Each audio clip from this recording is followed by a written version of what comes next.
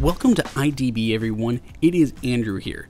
We don't cover speakers all that often, but when we do, it is for one reason or other, whether exceptionally good, like the Marshall, or it's something that's just out of the ordinary, which is why we have the Xiaomi Mi Speaker 2.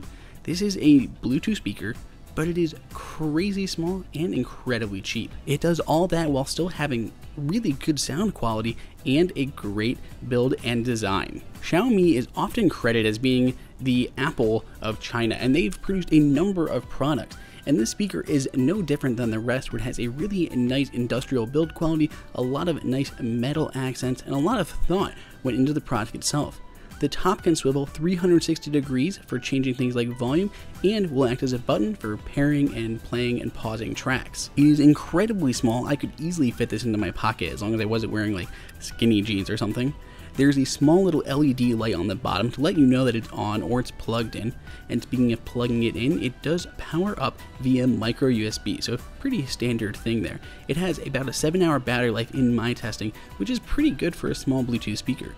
Rotating the top either clockwise or counterclockwise will adjust the volume up or down, making it really easy to control from the device itself with really just that one input. It does connect over Bluetooth 4.1, and one of the few downsides is it does show up as like a Chinese name on your device when you connect to it. It's a pretty minor thing, but I find it kind of annoying. It's like they translated everything else to English, but they didn't bother translating the Bluetooth device name. It just seems like a small oversight on an otherwise fantastic device for literally available for like $20. When you look outside of the main US brands, you can find some phenomenal little gadgets that have fantastic quality for nearly nothing.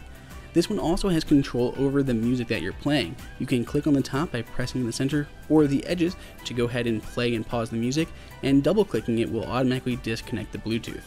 It's really easy to spin and just feels nice to have a little bit of tactile feedback. Has a little bit of a vibration as you're rotating the ring around. Audio quality was actually really good. They had a famous kind of Danish design house, the Timpani design house, help them with the audio, and it is pretty balanced. It's a little weak, but again, it's a small speaker, but it does have good bass and fairly level sound for a device that is this tiny.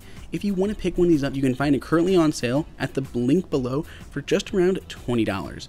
If you have any questions, let us know what you think down in the comments below. Please go ahead and subscribe. Till next time, it is Andrew for IDB.